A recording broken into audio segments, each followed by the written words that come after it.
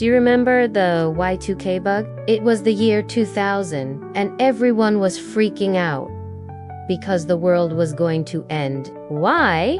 Well, because all of the computers in the world were about to turn into pump. That's what everyone thought was going to happen. They thought that the Millennium Bug, as it was also called, would cause global chaos and bring down economies and destroy everything. But it never happened. So why do we even have to worry about something like this happening again? Well, back in the 1980s and 90s, when programmers were writing code for these computers, they would write the year 2000 as 2000, but when it came to the year 2000, the computer would think that it is the year 1900.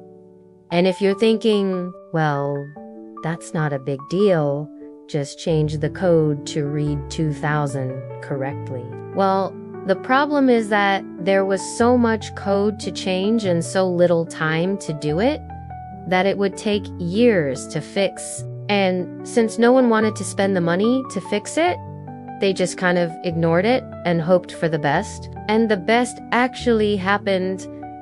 The world didn't end. The computers didn't turn into pumpkin. And we got a whole new century to look forward to.